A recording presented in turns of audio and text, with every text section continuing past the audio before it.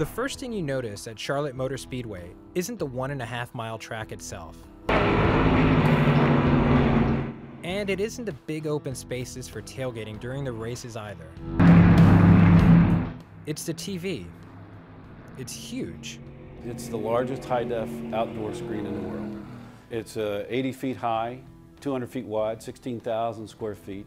To put that in some perspective, officials at Charlotte Motor Speedway like to compare their HD screen to the size of a famously big house. When you think about the White House, it's big.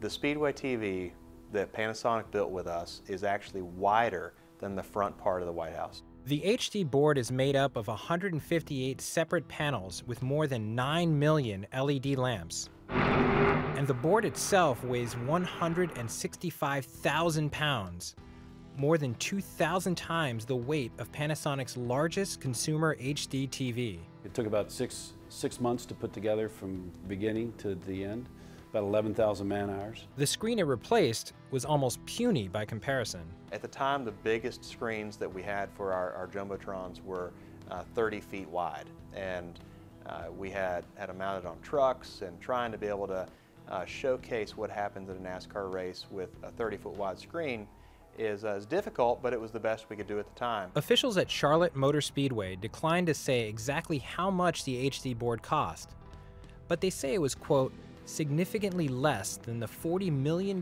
monitor at the Cowboy Stadium in Texas.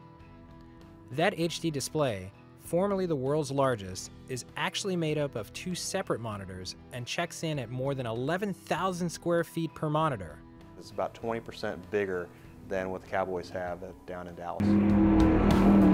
While the HDTV at Charlotte Motor Speedway is currently the world's largest, it won't hold that title for long. Texas Motor Speedway recently announced that it is working with Panasonic to build a 20,000 square foot HD display board for early 2014.